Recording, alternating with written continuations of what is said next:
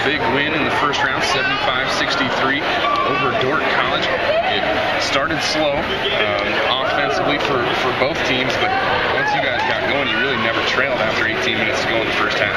Yeah, I thought we played good basketball, not great. Had a really good start defensively. Our pressure really got to them.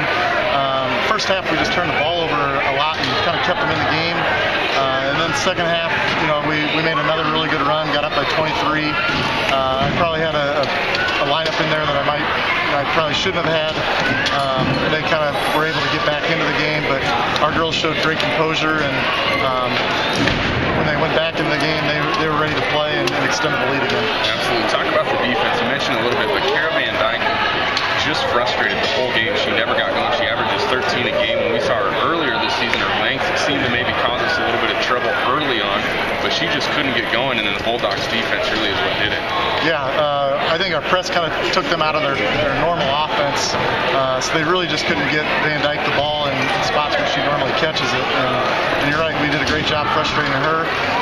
We did a decent job taking away their shooters, but just overall great energy for our team.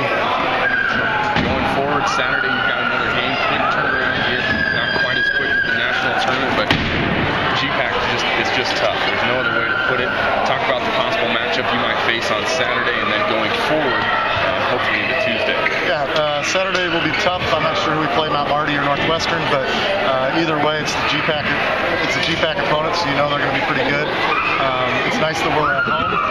Hopefully we'll get another great crowd and pack in the doghouse. Absolutely. Thanks for stopping by. Congratulations on the first round win. Thank you. And good luck coming up Saturday.